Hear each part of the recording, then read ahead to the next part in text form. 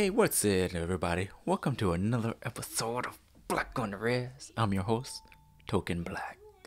Today we're gonna talk about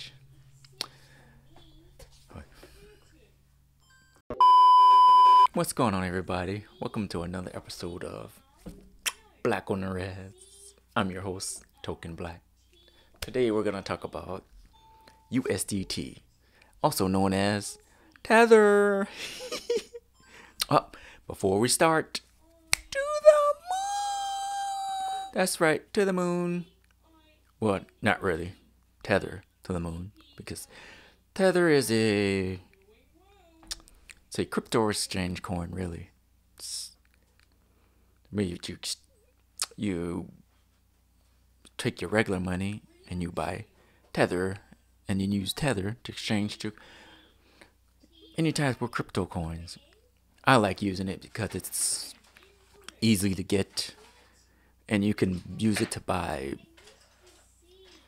thousands of coins rather than going to an exchange, exchanging one type of coin, then going to another exchange and exchanging that type of coin.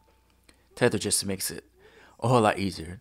Although there's a lot of coins that you can't exchange, say for instance, Safe Moon, you can't exchange with that. You have to do something like, you have to be MacGyver basically to buy Safe Moon, pretty much. But Tether, bless you. Tether.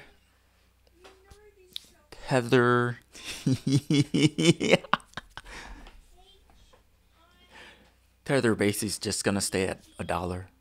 So no matter what exchange you get it might be 99 cents, it might be $1. It could be $1.25, but it's one of those coins that would never go higher than $1 because it's meant to be exchanged.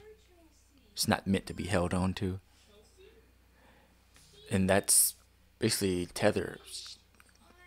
Take your real money, whatever currency you have, yen, pesos, dollars, Canadian, US.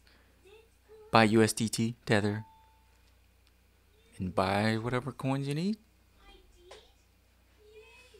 And that's pretty much what Tether is. It's just an exchange token or coin, however you wanna. I know there's a difference between the two, but you know what I'm talking about. So do that, and I recommend you getting Tether because it's, especially if you're not so, you don't want to use your debit card online for some of these exchanges. That way you can get, because you can get Tether at a reputable exchange such as Binance. You want raspberries?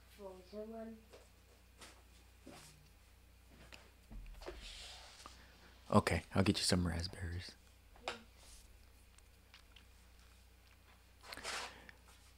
But Tether isn't highly recommended.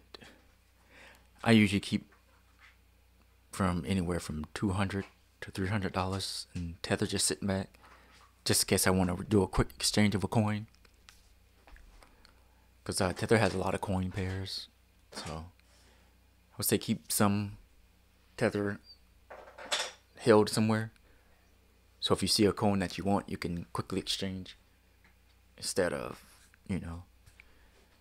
move around. But what I do when I don't use Tether is I take whatever profit I made from one coin and I use that profit and exchange it by a different coin. That's what I do if I don't want to really invest any more money. So I would highly recommend you do that too. So, and that's my word, and I'm sticking to it.